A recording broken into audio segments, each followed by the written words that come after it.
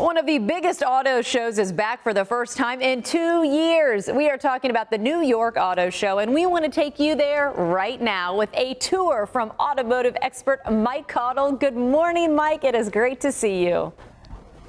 Well, I'll tell you good morning, and it is so great to be back here in New York after 2 years of being stuck in my basement in Nashville, Tennessee. So it's great to be on the floor. Yesterday, there were a lot of hugs, a lot of fist bumps. Everyone's talking about cool cars like this one right here. I got to tell you about it. So a year ago, Jeep came out with their upscale luxury brand. They called it Wagoneer.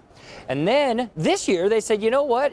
We're going to make it even better. We're going to make a long wheelbase version. Consumers said we want even more space to be able to put in suitcases and fun stuff. What we learned about COVID is people want to get out there on the road, and you can do it with this Wagoneer. I love the design of this vehicle, and they've extended it 12 inches in length. You'll get Fire TV, Wi-Fi connectability, Uconnect 5 access, everything that you need. So Apple CarPlay, Android Auto, all those great things you need on the inside. By the way, that cargo space increases up to 44.2 cubic inches of space. That is a ton. Now, I'm going to bring it down in size a little bit. This is the Subaru Outback. Had a chance to look at this yesterday.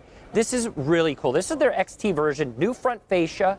The side has been completely redesigned, very aggressive off-road adventure-minded look. And of course, throw your skis on top. You'll get all-wheel drive ability with that Subaru Outback, the ability to take it on the road. And that massive new touchscreen on the inside looks like a tablet on the inside of the vehicle. Now, here's a name that you may not have heard in a while. It's Alfa Romeo.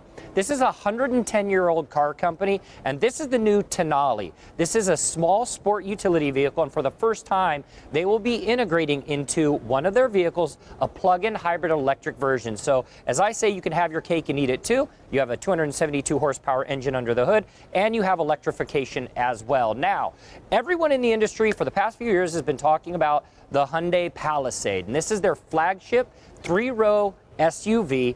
They sell out of dealership lots in only a few days.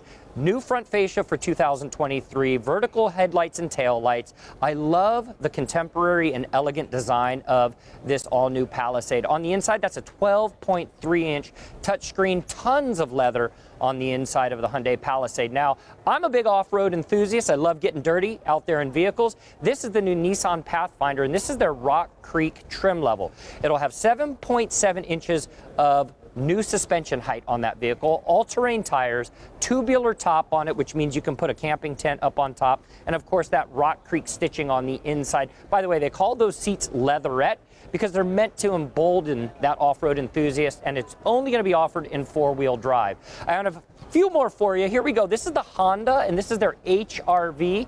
This is awesome. So what they've done with this is they've extended the hood line, and it's based on their Civic platform. So they're going for a clean, sportier, performance-oriented look.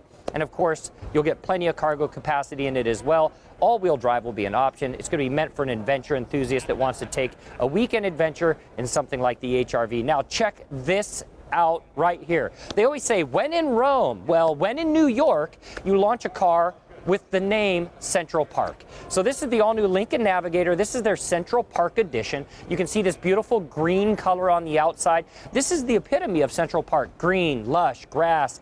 Just love being outdoors with this vehicle. On the inside, they're calling this evergreen leather.